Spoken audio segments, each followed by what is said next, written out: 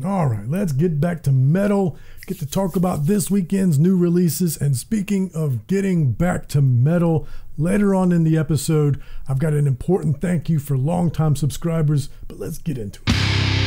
Welcome, metalheads. I'm the host of Heavy Metal Philosophy and writer for Metal Digest, John Barbas. Make sure you stick around to the end of the episode for this week's album art of the week. It's the weekend. That means we got new metal albums to talk about, and I'm bringing you my top 5 favorite. But before we jump into the top 5, I've got just a couple of the big releases to talk about.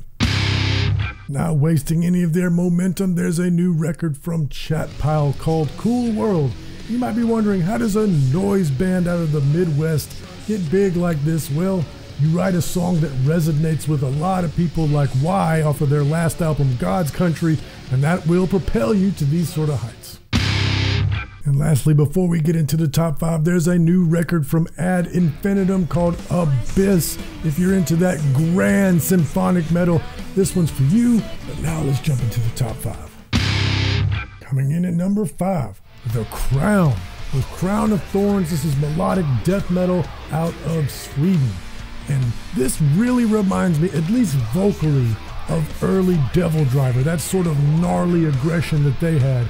But the guitars give it a much wider palette. It's got sort of those Gothenburg mellow death leads, but then the drum beats have more of a thrashy punk rock vibe to them.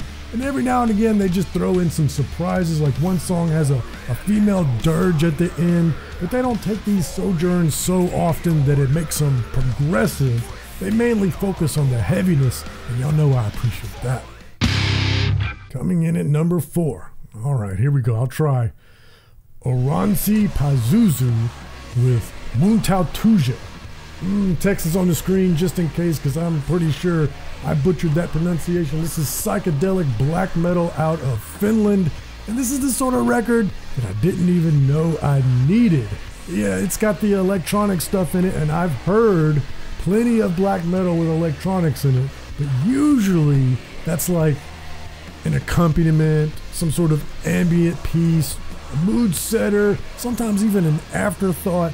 But this is front and center. This is like evil house music. I didn't know that I could feel compelled to both be unsettled and want to dance at the same time. It's kind of like being on a derelict spaceship and you see the event horizon coming, and then you close your eyes, you open them, and you're in a dingy underground dance club. Coming in at number 3, Hell is Other People, More.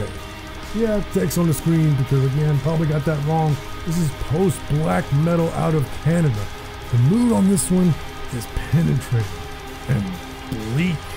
Really just drug me down. And it's not so slow that I would consider it depressive black metal. It's more mid-tempo. But it has all these different textures to it. And the drumming on this, really inventive bass as well. Definitely not your typical, just beat the snare to death sort of black metal drumming. Really expressive drumming here, and just the way it made me feel. It's so hard to capture that sort of existential resignation on tape. They did it. That's impressive.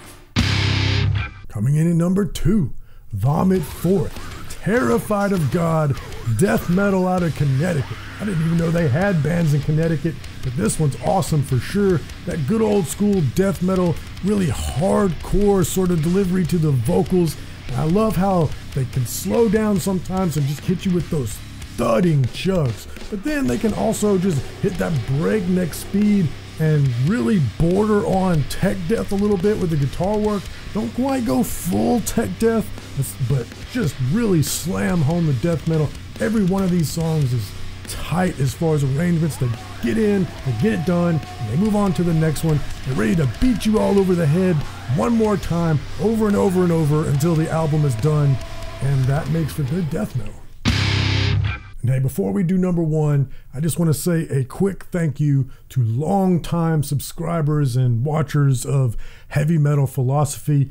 You all really showed your metal this week. I was super impressed. So On the podcast this week, I kind of went a little bit political. My aim was to remain apolitical and just make a point, but I know that if I just even mention certain political things, well, people will take sides, they will get offended, and as much as I try to stay neutral and just make a point, it's impossible, and I knew that was going to happen. So I was really anxious leading up to the release of this past Tuesday's podcast. As a matter of fact, I was so anxious that all weekend I was kind of waiting, hoping something else would happen in the metal community that I could talk about instead. I was hoping inspiration would strike, and I really recorded that at the 11th hour because it's like, okay, well, now it's Monday. Podcast is always on Tuesday, so I guess I'm doing this thing. And I was just dreading dealing with the quote political discourse, and that podcast aired and it first went out to subscribers. That's the way YouTube works. It goes to subscribers first before it goes out to random people out on the internet, and almost every single one of you was super understanding and cool. Even the ones of you that disagreed with my point, y'all were absolutely calm and measured about it, said what you thought, and it was just cool. And I was so impressed with y'all, and I sort of was like, well, man, maybe I can talk about political stuff because I should just have more faith in the metalheads because y'all are obviously super cool. Well, you know, then the podcast started getting out to wider audiences, and yeah, there was some mean people came in, but for the most part, even they were mostly cool. And again, even some of the people that disagreed with me, we were able to talk calmly, not much in the way of ad hominem, but it still got frustrating, you know, when it seems like we're living in two different worlds and witnessing two different realities. So it's just not something that I want to do very often. I'm never going to lie about one of my positions in order to not be controversial, but I also don't have to be controversial just for the lulz. You know, that's not what I intend.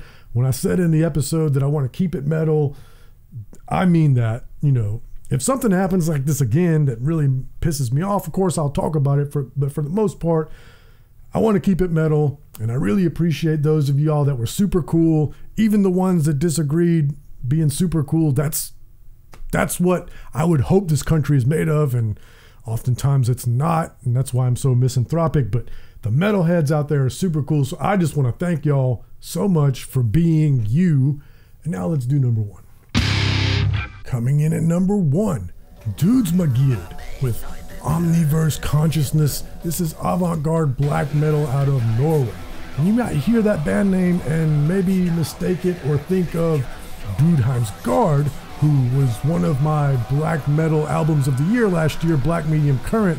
Not the same band, but it does have two members from that band in this band. So it definitely has a similar sound at times. They both are that sort of cosmic psychedelia.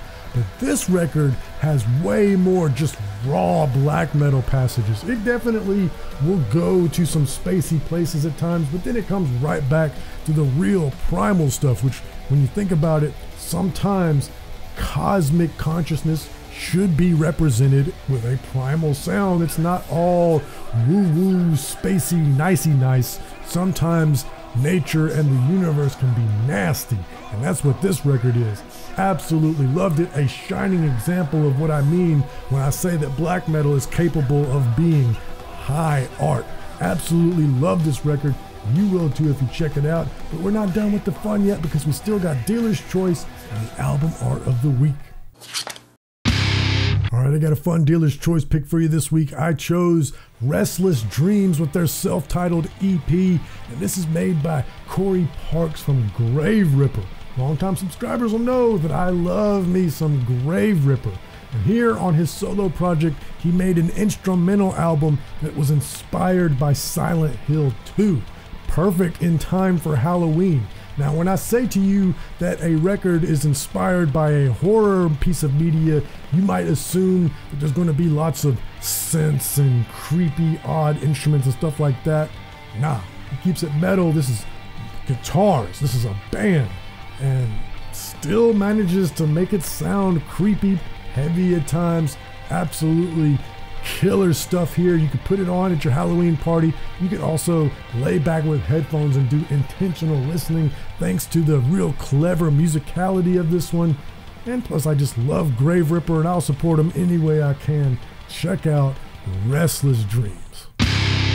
For my favorite album art this week, I chose Cemetery Skyline with Nordic Gothic.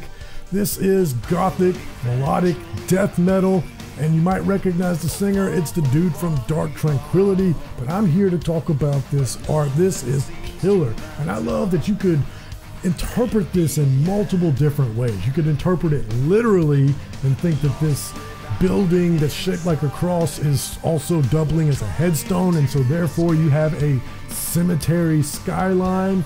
Or you could also interpret it, you have this urban hellscape, this cyberpunk sort of image with these high-rise buildings, and then it's also dominated by a Christian symbol. There's so many different ways you can interpret this, which makes for killer album art.